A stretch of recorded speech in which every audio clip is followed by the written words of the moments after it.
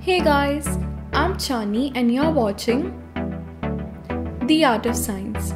So if you're a subscriber, welcome back. If not, make sure you subscribe and hit the bell icon so you never miss an update. Boomerangs are so much fun to play with.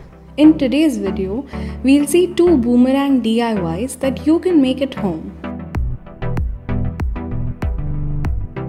For the first one, take an A4 size paper and cut it exactly in half. Next, fold this piece of paper in half lengthwise. Make sure that the fold is neat and the edges are aligned. Fold both sides of the paper towards the middle line as shown.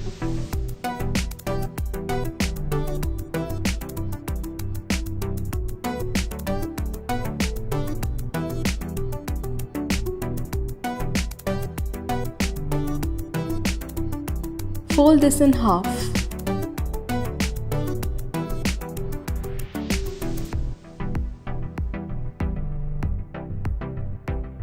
Next, fold the edges of the top corner into triangles as shown.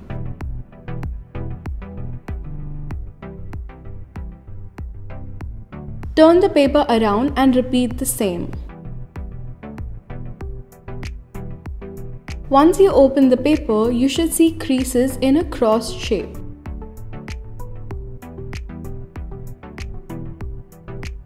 Open one of the bigger folds and push the creased diamond from behind till you get a hollow shape, something like this.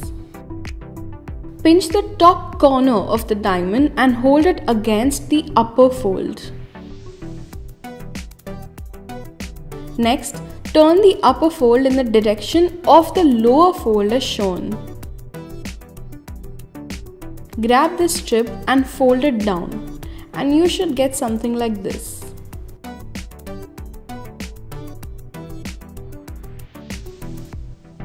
Fold down the upper strips as shown. Now, we'll tuck this end neatly. Unfold the strip and push this one inside first.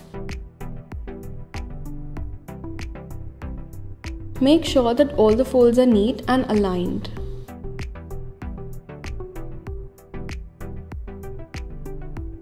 You should get this pattern on one side and a diagonal line on the other. The previous step is done so that one wing of the boomerang has an opening in the inward side and the other end on the outward side. This will help the boomerang to return. Finally, for the ends of the boomerang, open up the strip and fold the edges into triangles. Open one of the triangle and fold it inside out.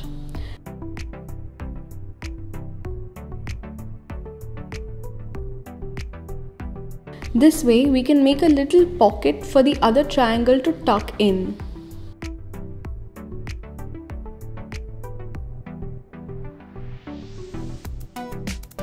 Repeat the same for the other side as well. This side has 3 strips of paper on one side and one on the other. The triangle that has to be folded inside out here is the one with 3 strips.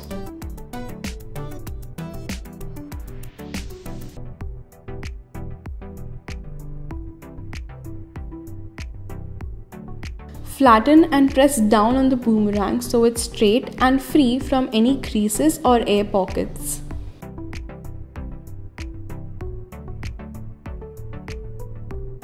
The one with the diagonal line is the upper side of the boomerang. Hold it in the middle and at an angle, throw it using your wrist as shown. For the second DIY, take a piece of cardboard. Make sure it's not too thick or too thin.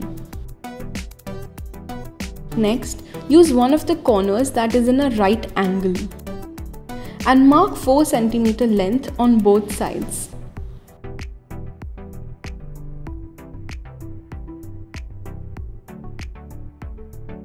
Make another mark of 1 cm from the edge of the piece.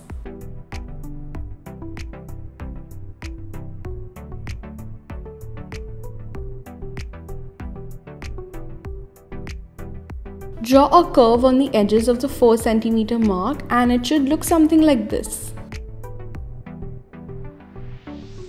Use a pair of scissors to cut this out.